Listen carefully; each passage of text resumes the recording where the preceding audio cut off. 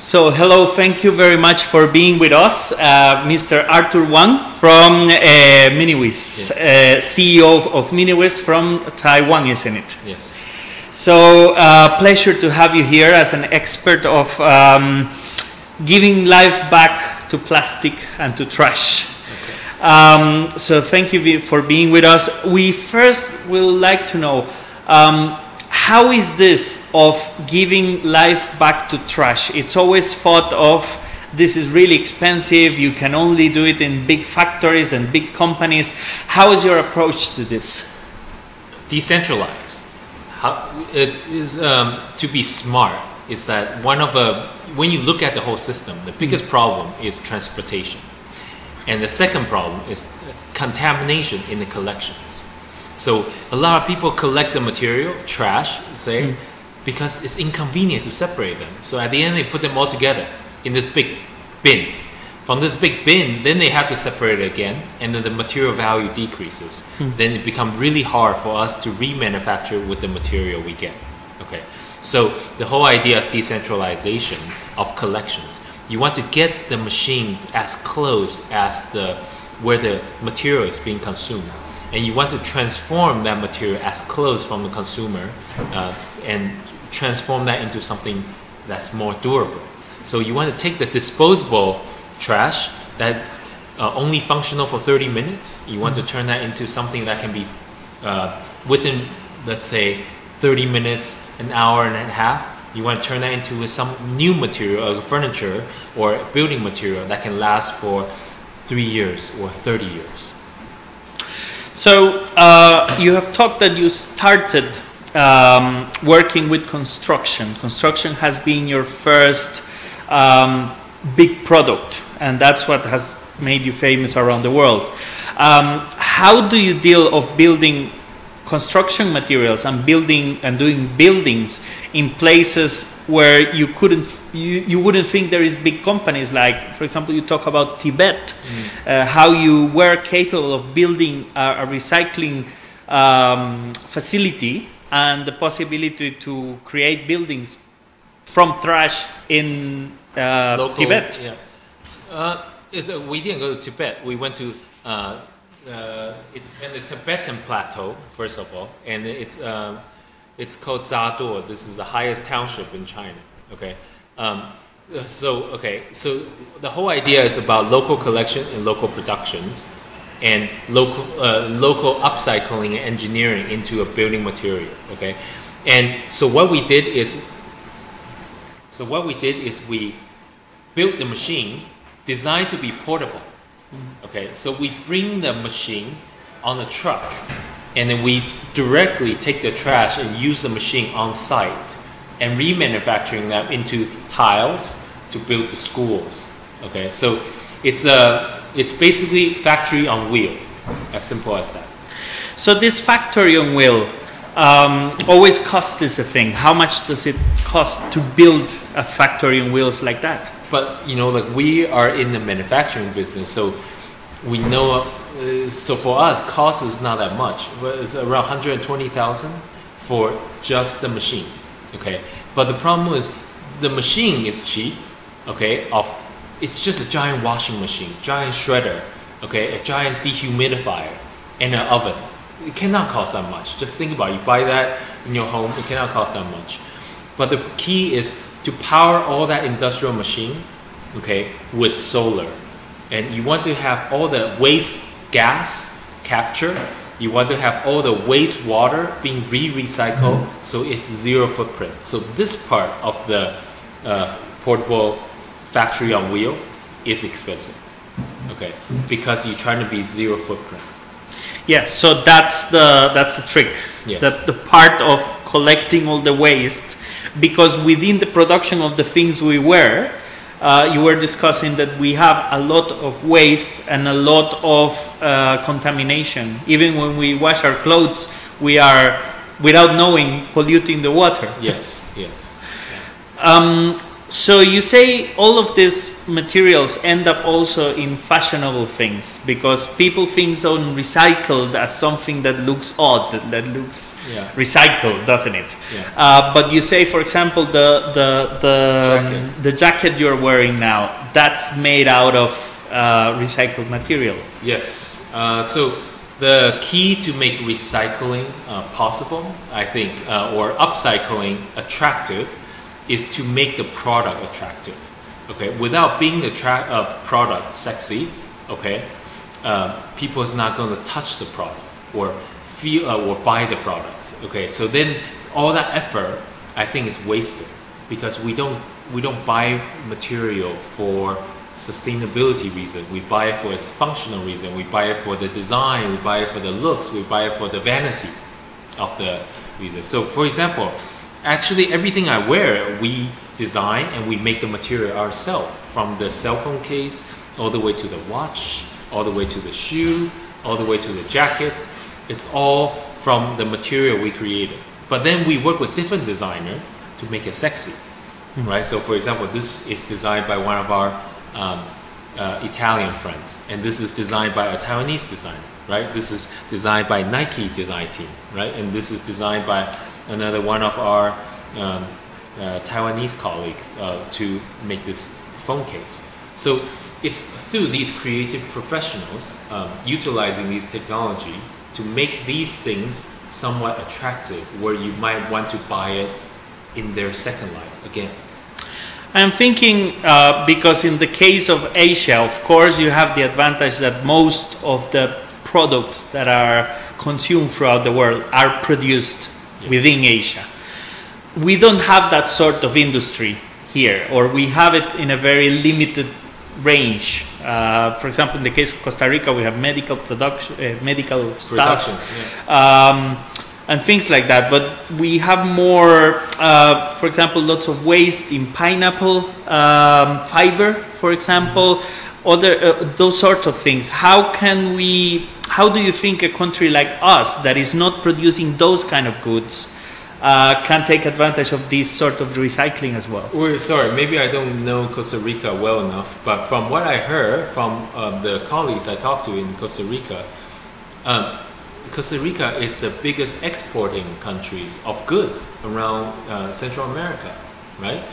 And I didn't realize you guys actually import recycled material to produce new things already, you know. So, and you guys a lot of injectors, plastic injectors, plastic manufacturers are in Costa Rica. Okay, so I'm just this is very interesting because yes, in Asia it does produce for a lot of the world.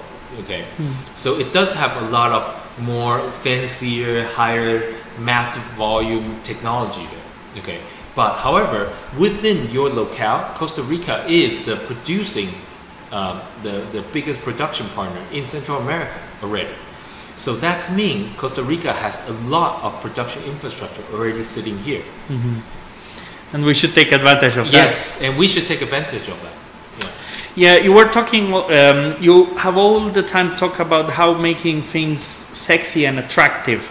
How can we make sexy and attractive also for the people to actually be in the process of recycling, to not throw away our things, to take them to a place to recycle? How can we make it easier for people to be part of this cycle of bringing back to life materials? Okay, so to kickstart this cycle, the whole process has to be sexy in itself, right? So, let's say from the media perspective, or even from the fashion perspective, okay, if you can get cool people, okay, or let's not even the people that emulate, to be able to do that on a regular basis, committed to that, that is already one big step, because you're getting sexy people,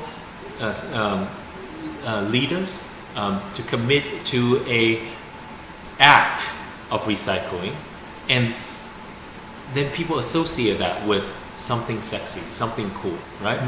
Okay, and on top of that, from that recycling process, you want to be able to turn that material with technology into something also sexy. People will buy for its own merit, merit of good products, of good colors, right? Of good hand feel, good performance. Okay, so there's always 3 levels of a product. Okay, so to make that sexy, a wholesome product, okay, most environmentalists look at sustainable recycling, all this stuff, as on the environmental level. Unfortunately, environmental level is too far away. People don't realize how close they are. But maybe in Costa Rica, you're closer to oceans, you're closer to the rainforest, so this could be. But for most people, they're not that close to nature, the environment, the sea, right? They have a huge city in between. Yeah, they have a huge city in between. So they actually don't realize how important that impact is. But for most people, people care about just community and their personal desire. Okay, so the most basic level is that sexiness has to fulfill for the community and fulfill for the product level. So fulfill for the community is very easy. It's like every community, there's sexy leaders, right? And for the product itself, everybody sees a sexy car driving by. You know that car is sexy. You don't have to think about it. That's just something you desire, right? So both of these are actually much easier to act. You just go back to your nature and ask yourself the same questions. And I think it will make recycling works. A lot of our students come from the sustainable tourism career. In terms of tourism, have you dealt with how recycling can also be incorporated in the act of making tourism, of having an experience that makes less impact in the country you are at? No, for example, right away. Ecotourism, let's say you got to have an ecotourism by the beach or the ocean, okay, but hotel do have consumables still, right, for hygiene reasons, right, so can the guest during his stay, okay, the material he consumed that's going to be thrown away, okay, can it be recycled on site and turn that into a memento or become a construction material for the resort that he's staying in. So that become part of the memory, and that become part of a storytelling, and that become part of the soul that you left in part of that resort. That could be such a beautiful story by itself, right? Like the room you're sleeping at was made by material of prior guests. Yes, exactly. Or even the dining room that everyone shared, right? Maybe private room is a little bit, right? Then, okay, all that toothbrush, all that shampoos, the containers, okay. Of course, ideally, so can you get rid of those disposable casings? Okay, if you cannot get rid of it, okay, then can you try to reuse it again, right? Okay, if you cannot reuse it, okay, then can you recycle them again? After you recycle that, can you ask your guests to be part of that, to recycle that?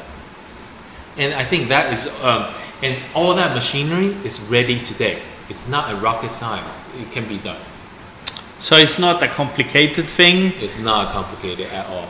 Imagine I'm a student of our university listening to this show. How could I get involved into being part of something like this? Like, imagine my bulb has come on and I said, okay, I would love to begin doing buildings with recycled materials such as this. How can I get involved into this? I think the first thing is just go to your trash can. Okay, go to your trash can.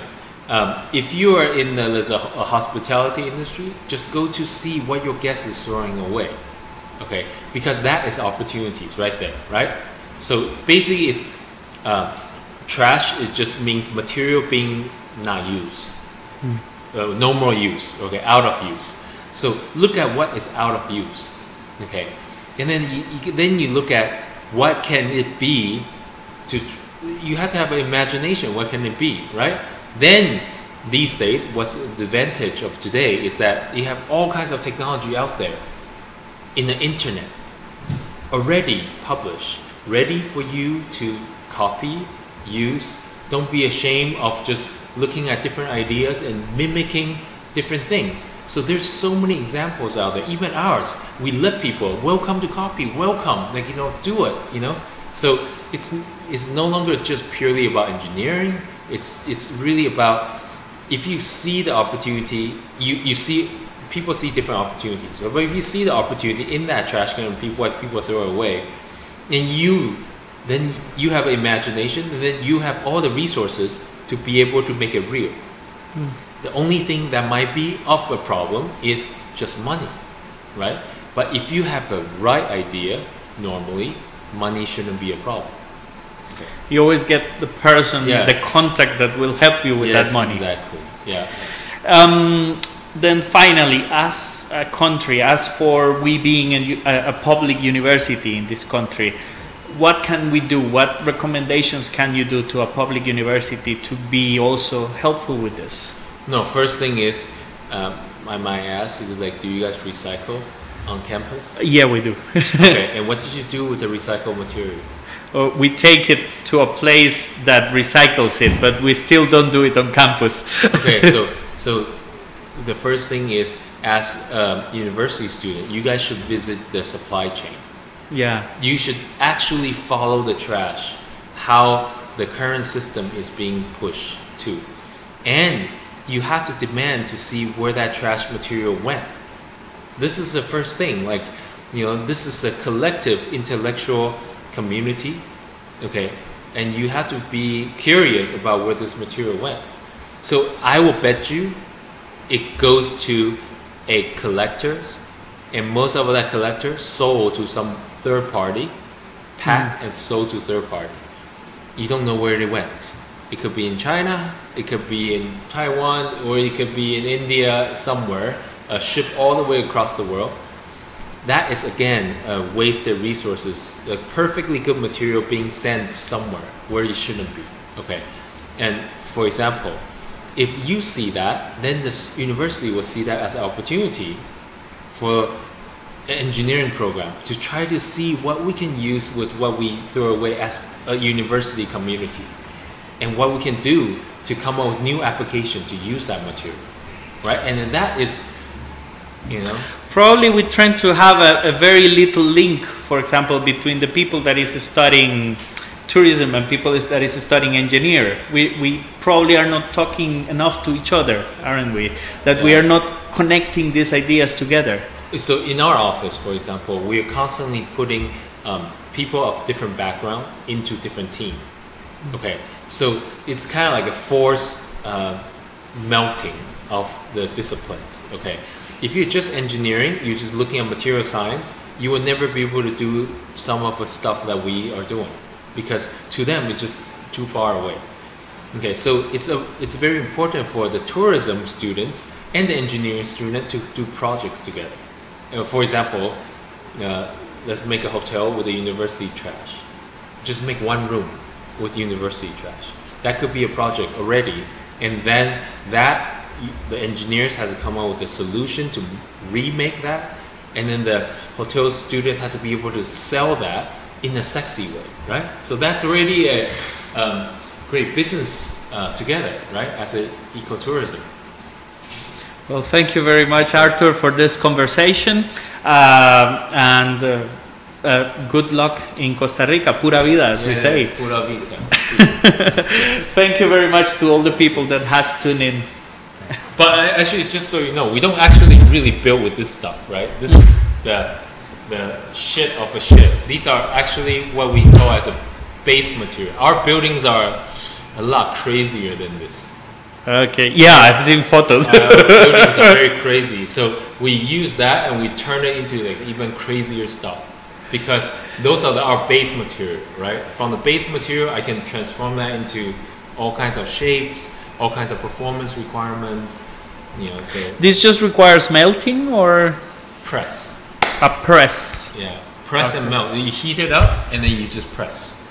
Okay, but then you have to heat it up to a temperature that is not 180 degrees. Yeah. And once it's there, you have the pressing. And the colors are just the original colors of what was put in. Yeah. Yes. Okay. But And we want to separate it. So this is one material, this is one material. So every batch is different material. So you don't mix material. So one machine can do different batch. It's like a washing machine. You're washing cotton, you turn it to cotton. You're washing permanent press, you put permanent press. Exactly. So you have a presetting, allows like, you know, different, the knife will change the, how big the granule get cut into, what temperature to set to, so you can't preset. Yeah, so that's, so then, because every plastic are slightly different in its optimal compositions. They're just so once you mix them, that's when you lose the original capabilities of the material, I guess. Yep. Okay. And you lose the, because this is very, PS is very light and brittle. Okay. And PE, you bend this without ever break, right? So these are all different properties. PCs is super high impact strength and translucent. So you see, like it's all has different properties. And the most expensive one is this one, right? In terms of the this is PC. PC has a highest fireproof standards. Okay, so this is really good for construction. Fire, yeah, so this is really good for, you see all that is PC. You see the lamp, you know, on top of that? That's sort of plastic. Yeah, that is PC.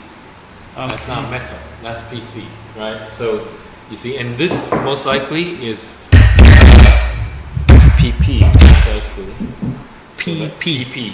This is for this. Okay, so that's the same sort of. So I take this, I grind it down, okay, and then I can inject it into this.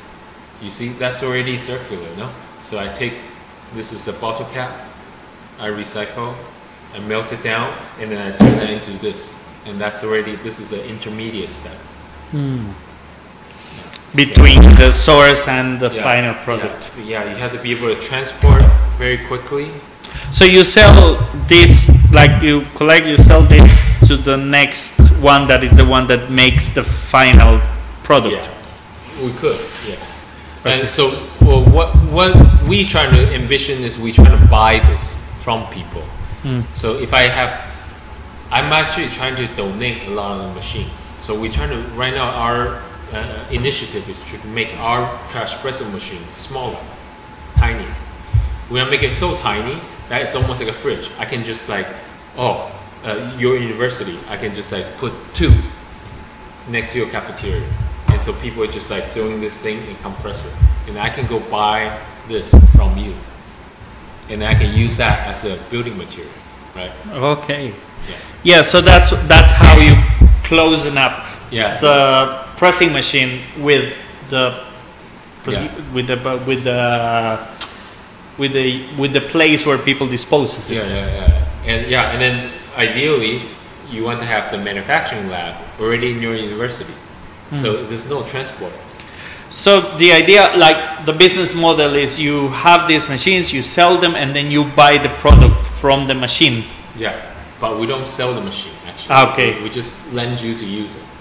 Okay. It's kind of like and the machine, who makes it, or how can you get the machine? Oh, we make them right now. Oh, you are making it. But I mean, technically you can make it yourself too. Okay, so you have like an open source of how to build the machine. Yeah, there's so many. Yeah, we have an open source our machine manufacturing, but first is our material data. Because the first thing is you have to be able to think with this new material and design with this new material, right? Yeah, knowing the capability. Yeah, capability. Then you can start the system. Yeah.